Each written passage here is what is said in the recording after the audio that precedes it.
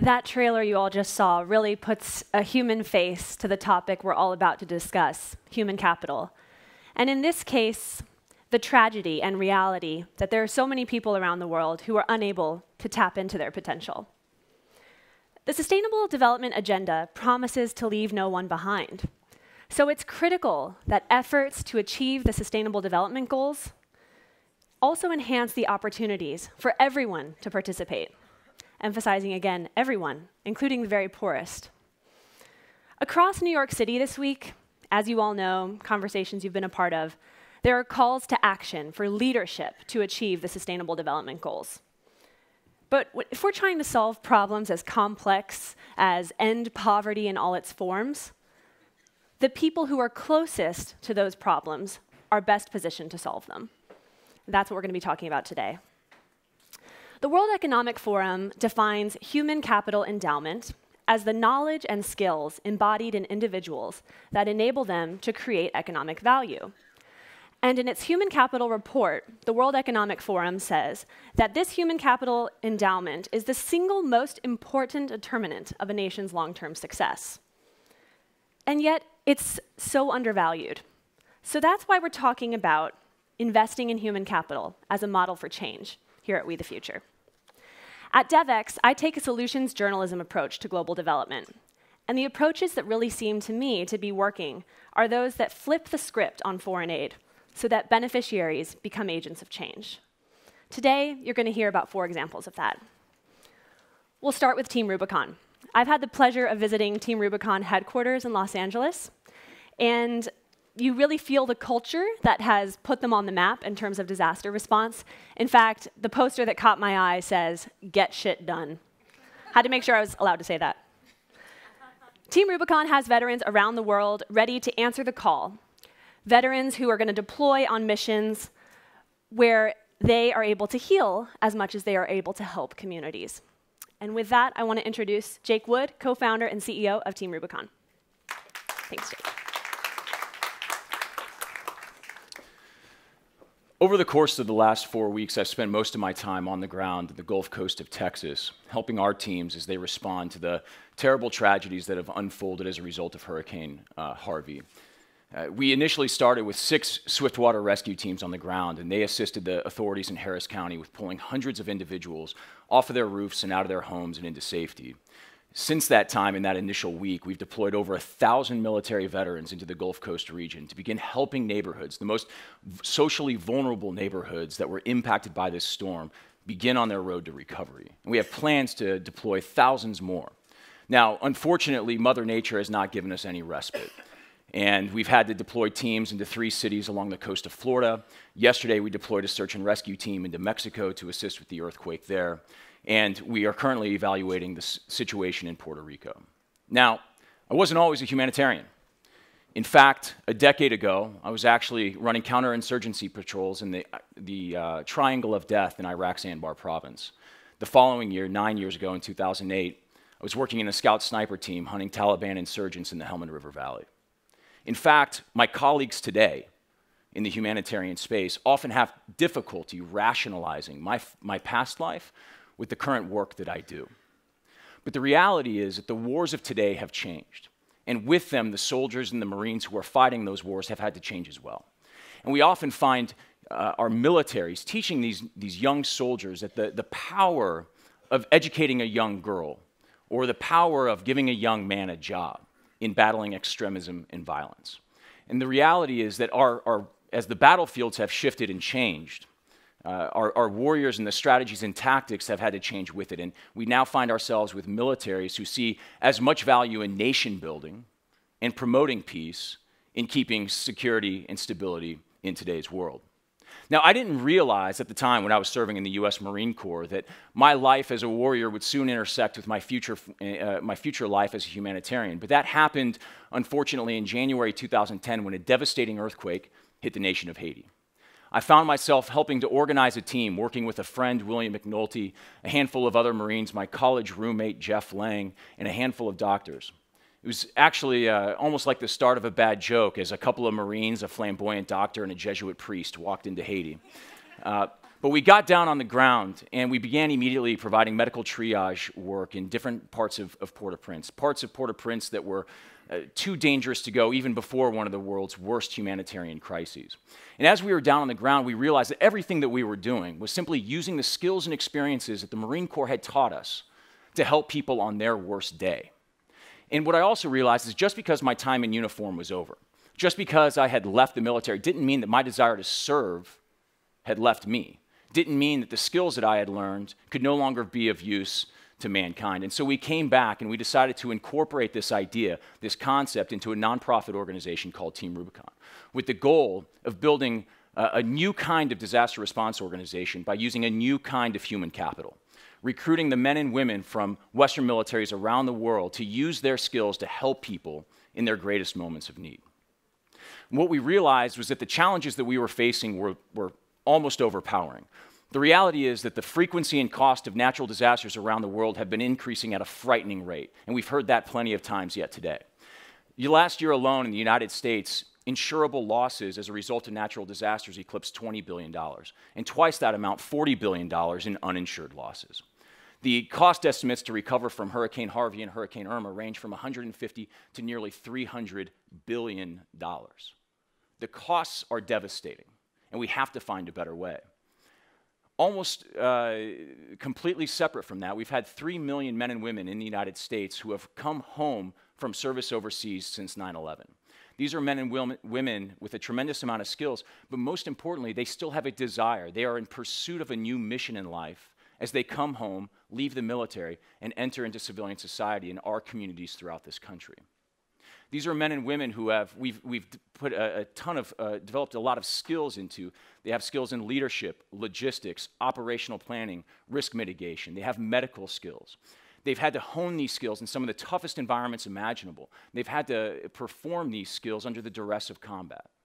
They've been used to using advanced technologies to enable their mission at large scale. And when they come back, they still have these. Now, the reality is that the US taxpayer has invested a tremendous amount of money into these individuals. We have put taxpayer dollars to train these people. You paid $45,000 on average for the basic US Marine, $320,000 for a West Point cadet, $2 million for a Navy SEAL, $6 million for a Navy fighter pilot. But when these individuals leave the military and go back to their communities across this country, we don't ask for a continued return on that investment. Now, how much sense does that make?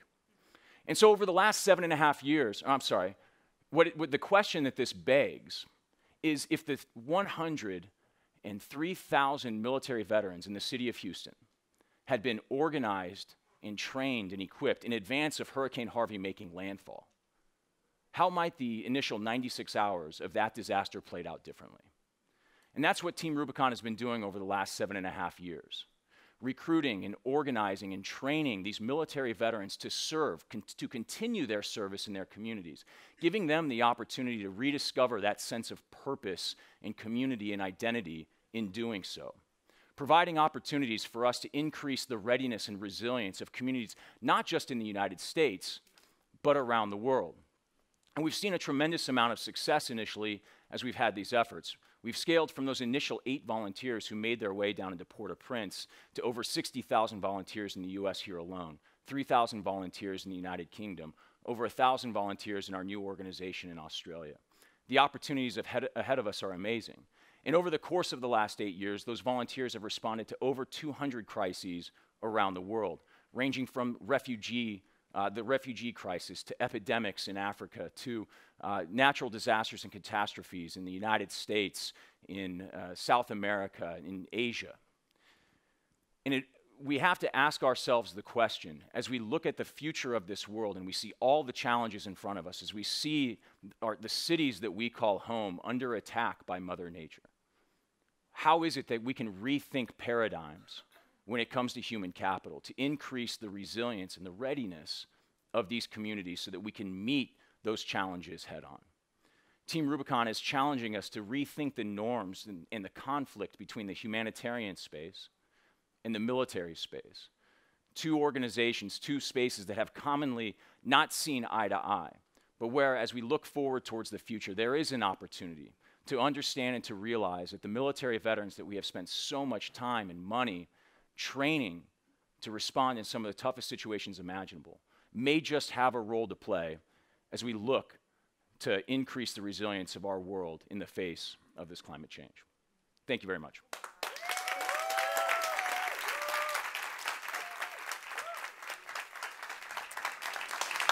Thank you, Jake. And I know all of you probably have questions. I should note our speakers will be around all day today, but I'm going to ask this first question. Just one. Just one. We'll see how much we have time for.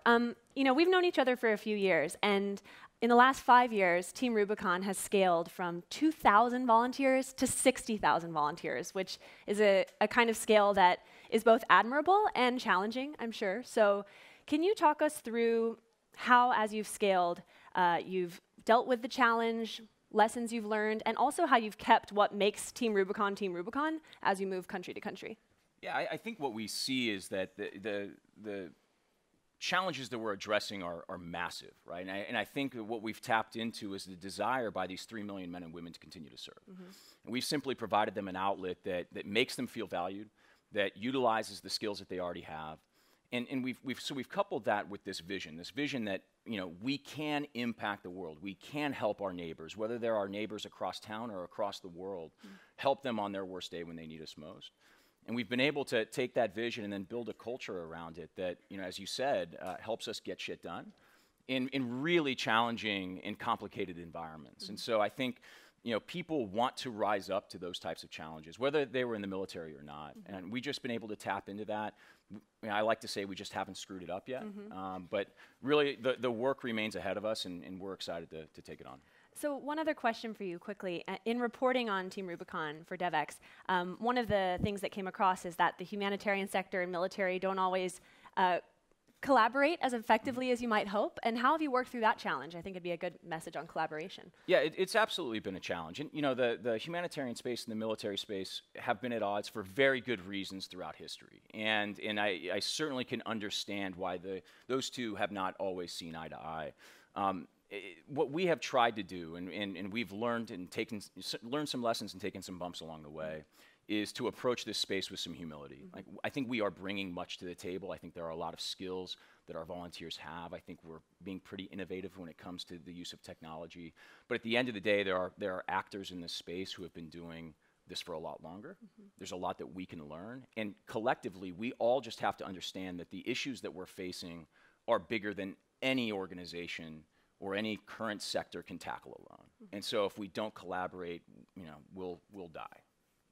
That's a great way to end it. Thank you, Jake. Yeah, thank you.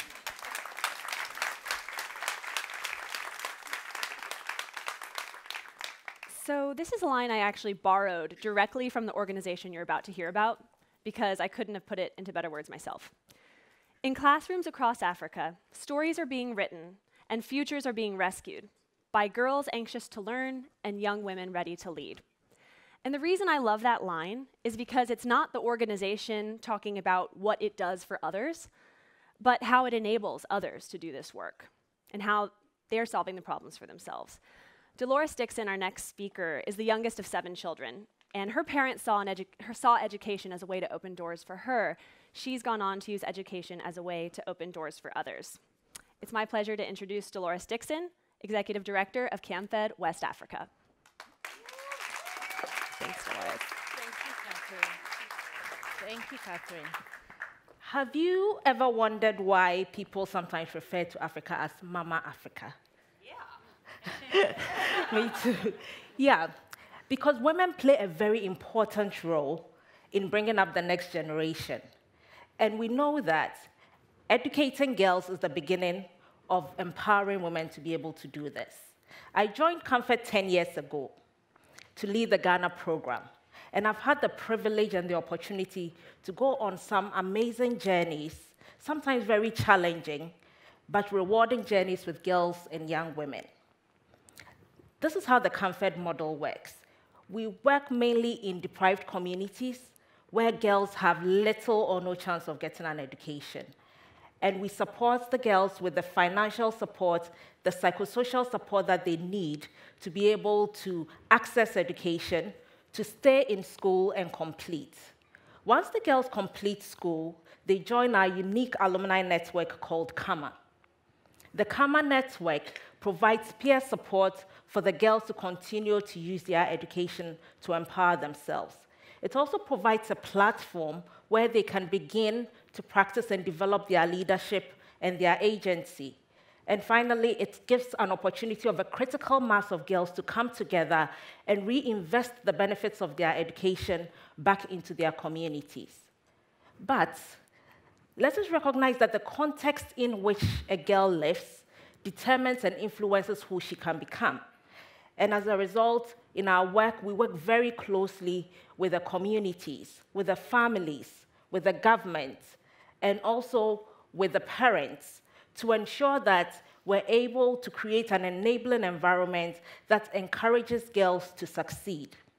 So, for example, when we work with a school and the head of the school decides that they're going to change the policy, so now girls can take on leadership and become the head prefect, a position that was previously reserved for only boys, that is significant because that gives girls an opportunity to start practicing their leadership. It gives them the opportunity to be able to think about what they can become, to build their confidence. And who knows, maybe they can become the next leader of their country. So in 2008, I met a young lady called Hawa. She had just joined our program and has started secondary school. And Hawa told me that she was the first ever girl in her community to ever get to secondary school. And because of that, she's the village champion. And because of her, other parents want to see their daughters just be like her. Today, as I speak, Hawa has completed school. She has started her own business in her own community because she wants to reinvest back into her community and really build her local economy. She stood for elections, local elections, and she won. And she's one of only 3 women who sit on the local assembly of 53 people. She is doing amazing things for her community. She has lobbied to build a school. She has brought clean water to her community. And she's providing financial literacy education for women and grants so that they can also start businesses. And this is the story of one. We have 100,000 young women in the Kama Network. And each and every one of them is doing what they can to lead their community. Kama members support, on average, 2 children who are not related to them through school. And last year alone, they supported nearly 250,000 children on the African continent to go to school. That is double the number that Camfed directly supported with donor funding. And this is the multiplier effect of girls' education. And this is how we can transform a continent. So it's no cliche when we say that when you educate a girl, everything changes. Thank you.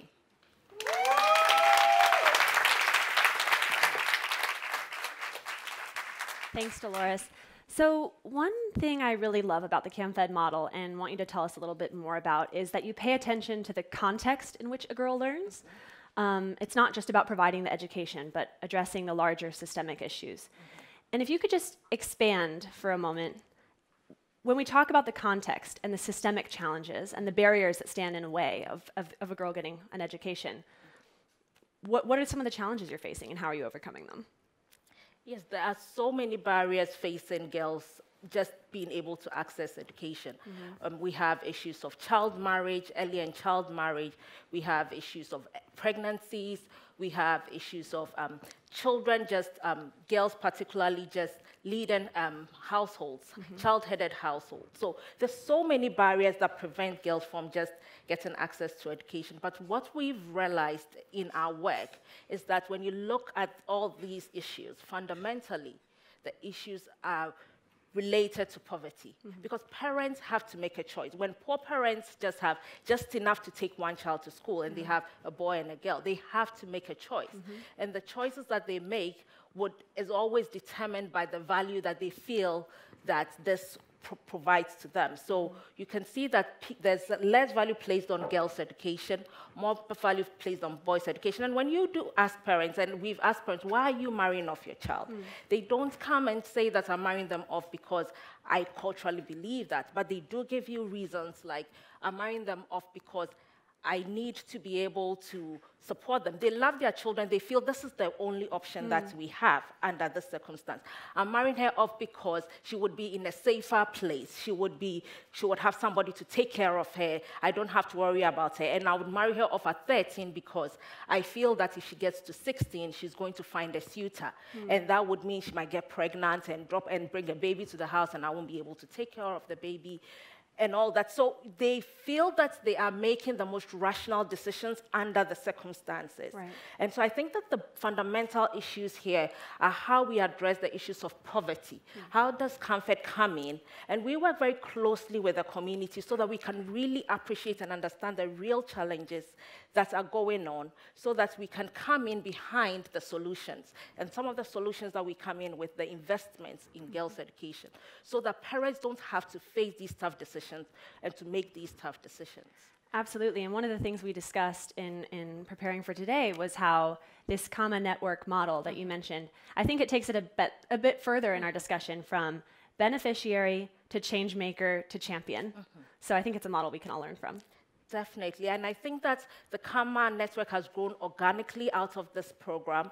It's a peer network, and what it's done is that right from the onset, it's given girls the empowerment to believe that they can reinvest back the benefits of their education into their communities and bring about the change that they want to see, and it's been a very powerful observation. Has been a very powerful network that is doing just that on the continent. So we're really excited about the potential of what it can achieve. Thank you, Dolores.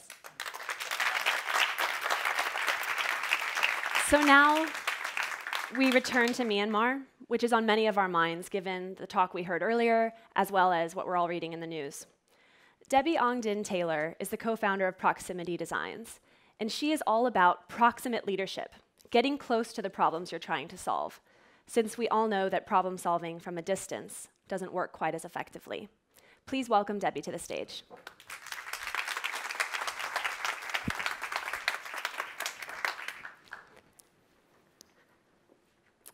So I come from Myanmar, and we're going through some very dark and difficult times right now. Myanmar is one of the poorest countries in the world. It's also been one of the most isolated. Up until a few years ago, we were second to North Korea in terms of connectivity and isolation. So we run a creative design company in Myanmar. 13 years ago, my husband and 2 children moved back, and we set up Proximity Designs to help rural families become more prosperous. We create products like soil testing services and irrigation pumps. We focus on family farms because they're the backbone of the economy. They contribute to about 40% of the GDP and employ 2/3 of the labor force. Not only that, they produce most of the food the country eats. Yet the tragedy is that they've been neglected and left behind for decades. They lack basic technologies, know-how, and capital to be more productive. This is true of a lot of small farms across developing countries in the world. There's an estimated 450 million households like this. Meanwhile, in global agriculture, things are getting more capital intensive and precise. We've entered the next technological era called precision agriculture. Large farms across the US and Europe and Australia are using data from sensors to become more profitable, sustainable, and efficient. And back in places like Myanmar, we're still using the rope and bucket and planting by hand. And this is an analog moisture sensor. If you want to know whether you need to irrigate, you take a clump of mud, and if it disintegrates, then it's time to water your crops. So I want to talk about the 3 ways we work to help rural families become more prosperous. The first is that we use human-centered design, or user-centered design, And by that, I mean we center our design and innovation around the human beings who will use our products. So it sounds simple enough, but it's a rigorous process that requires a lot of in-depth field research, rapid prototyping, and constant iteration.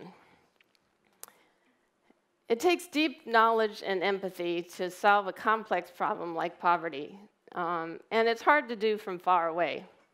So we get very close to our customers, and we engage with them throughout the year with our products and services. We have thousands of conversations with them, and we try to discover not only what they're doing and how they're doing it, but why they're doing it. It's really important to understand their needs and aspirations. So when we first started, we had a $40 metal pump that we thought was pretty affordable. It was a tenth of the price that was for pumps in the marketplace. But farmers kept giving us brutally honest feedback and said, can you make it lighter? Can you make it cheaper? So we kept prototyping with farmers and getting their input. And we came up with a baby elephant pump. It's, I think it's the only one like it in the world. It's very lightweight and simple to use. Women and children like to use it. And it costs only $18. We've sold over 50,000 of these. So the second way we work is that we treat people as customers, and they're not charity recipients or aid beneficiaries. It's a relationship of mutual exchange and power.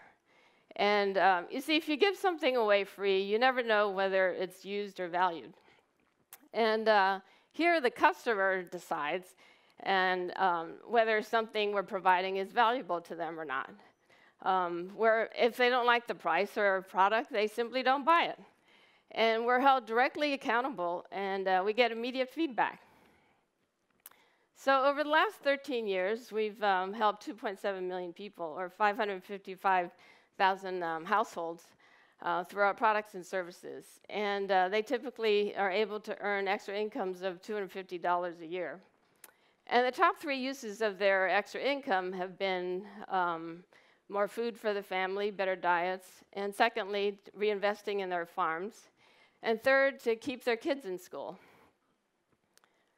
But we don't only design for impact. We design to transform lives and delight our customers. So I met a farmer in the Delta, in the Irrawaddy Delta, in a village, and he was saying that he used to be too poor to farm. He couldn't afford the equipment.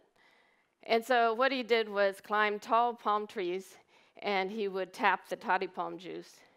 And these palm juice tappers are typically the bottom rung of the social ladder in villages. And he was saying that he was never invited to village ceremonies or celebrations because he was considered too poor to contribute. And one day he fell out of a tree and broke his back. So he was desperate to figure out how to feed his family. And he came across our foot pump, and it was perfect with his bad back. He only needed a treadle. And so he was able to buy the pump and started cultivating a small plot of vegetables around his house. And he said he made the most money he ever did in his life. And he said, you know, I used to be a nobody, but now I'm somebody. But the line that really got me was when he said, I am so happy I could do cartwheels in front of the entire village.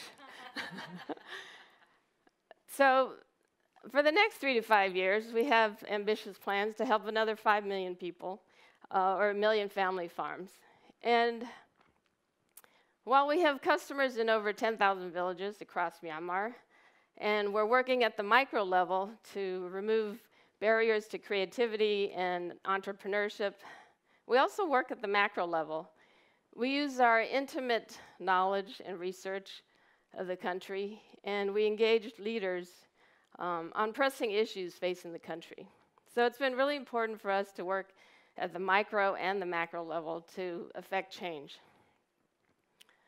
I want to tell you what keeps us going during these dark and difficult times. This is Umau Maun, and he's 80 years old, and this is his oldest son. He was telling me that for most of his adult life, he he was a landless laborer. And since he was 15 years old, he hauled water for other people's fields. And, but a few years ago, he took a bet on our products, and he rented a small plot of land, and he began growing his own crops. And he did well. He started using our drip irrigation and our other products. And today, he owns 8 acres and employs 30 farm workers. And this is his latest purchase from us. It's a solar-powered irrigation pump.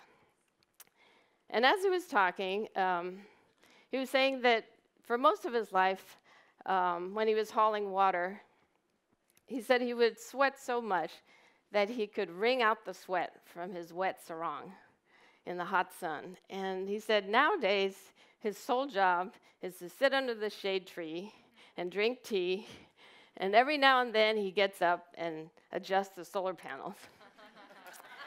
And as we were talking, he got a phone call from his youngest son in the Capitol, and he takes out his brand new smartphone, and I could hear him bragging about his modern, new, quiet solar pump.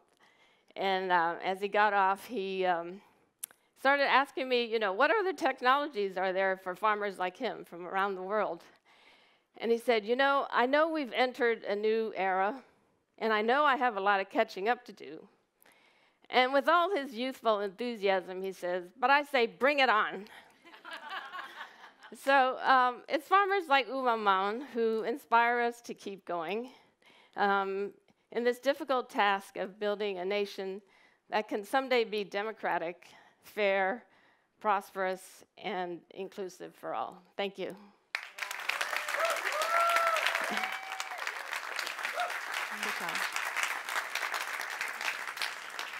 So I love when there are these moments where concepts we talk about become real.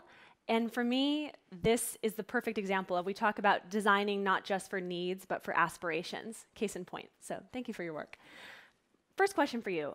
We talk a lot about human-centered design in the global development sector. It's really become a buzzword.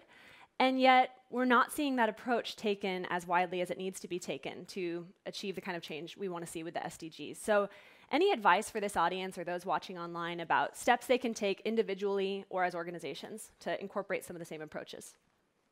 Yeah, I think it'd be great to ask ourselves 2 questions. I don't think we're doing design just for innovation's sake. I think it's important to be clear that we're designing for impact. So the number 1 question is, what is the impact of your particular program, your intervention, your product, your service on that household, and measure it. And secondly, what is the most cost-effective way to deliver that impact? And measure that, and be able to compare across many interventions or products or services, and be really rigorous about it.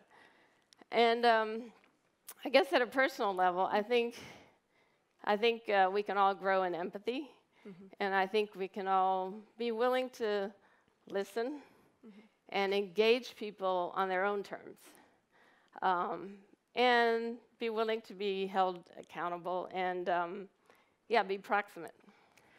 Any advice, when you say be proximate, obviously you've followed that in your own life. You moved to Myanmar to work on these issues, to be close to these issues, and throughout your career, formerly you actually worked in the aid sector, you know, for the World Bank, the UN, and other agencies. That's a sector where you sometimes are trying to solve problems far away, and I wonder, any advice for people on how to get proximate? Well, I think we need to be willing to just spend a lot of time with the end user and the human beings that are at the end of our programs, and just be open and flexible, and not be afraid to make huge changes. So Thank you. Great call to action. Thank you, Debbie. Thank you.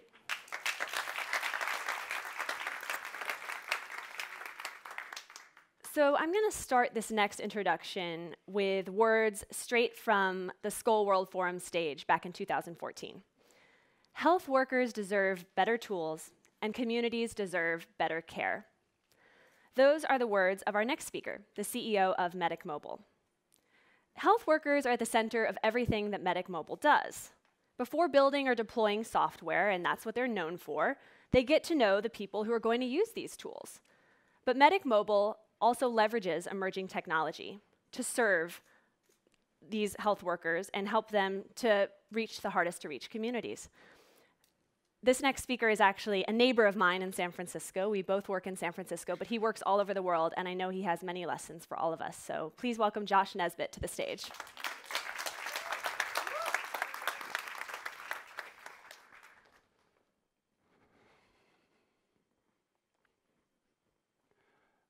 My eyes were opened when I met a doctor in Malawi who was responsible for 250,000 people. Patients were walking up to 100 miles to get to that hospital. During rainy season, there were 3 or 4 families sharing every bed in that pediatric ward. People were being systematically excluded from care. What I mean by that is that the system simply was not reaching those who were furthest away and poorest. My eyes were open and the burden was overwhelming. Then I met community health workers. I listened to them, I shadowed them, and like many before me, they changed my perspective. These are people who are doing everything in their power to provide care for their neighbors. They're from the communities that they serve. They're welcomed into homes and into lives, and they're there for patients in the most trying moments. Clearly, I had to rethink who a health worker was and how we supported them. And if they're health workers, what should the tools look like by their side? And what should the system look like that's designed with them and around them?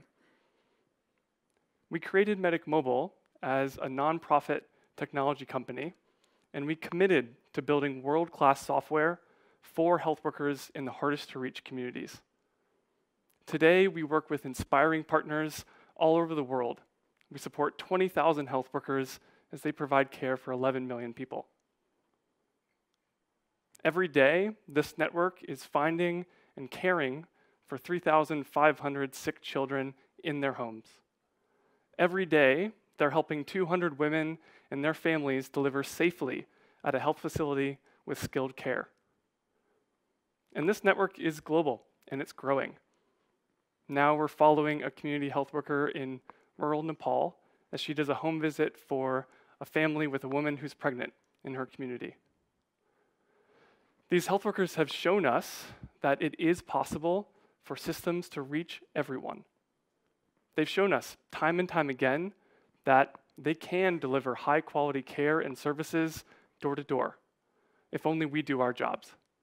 And that means making sure that they earn a living wage, that they have the essential medicines that they need, they have continuous training and supervision, and they have technology that's designed with them and for them. Medic Mobile expects to play our part. In the next year, we'll expand to serve 15,000 additional health workers. Within 5 years, our goal is that the software is supporting 200,000 health workers as they provide care for at least 100 million people. That scale-up is happening in the context where general trends for maternal mortality and child mortality are promising. We have multiple country models we can point to. But the truth is that political will, funding for delivery, and new ideas are still critical. In too many communities, 1 out of 10 children will not survive until the age of 5. They will die before they turn 5. That is normal. That status quo is unacceptable and unjust. And in order for the pace of progress to pick up, humans and machines have to work together. This is already happening. Smartphones and smart software is guiding health workers to the right families at the right time, and then helping them provide the right care. Managers can see a stream of information and visualizations to see what's happening in these homes and provide support for the right health workers. New diagnostics and home-based testing is decentralizing care and meeting people where they are. And it's up to us to ask and answer the question, what should this look like in the future? What if the software in the hands of these women could predict which child in their community is most likely to be sick? Or which family is most likely to miss their immunization visit? What if the software could build across millions of cases experience to guide them on the course of action?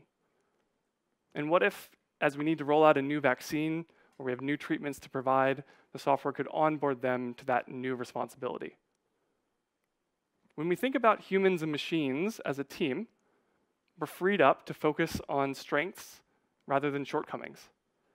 For humans, we might design around our abilities to empathize and comfort, to recruit and to motivate, to act with courage and moral imagination. And we might ask machines for help with all of the math, complex logic, and learning across billions of data points. And if we take that approach, I think we'll stop the conversation about machines replacing humans in a workforce. And instead, we'll be designing systems that can reach everyone. We'll be designing systems that create millions of jobs because these systems are being redesigned and we're rethinking who a health worker is. I expect these systems to operate within the resource budget for our one Earth. And I expect that this human-machine team is the only way we'll meet ambitious goals for health equity locally, nationally, and globally. We believe it's important what we build, why we build it, how we build it, and who contributes. We must stand by those who are marginalized and often ignored and put technology to work for them. We must design with deep respect for our own humanity and actively bring humanity into the technology. And we must put these people first. We must live up to the daily ambition, the hope, and the grit of the people and the heroes on the front lines. Thank you.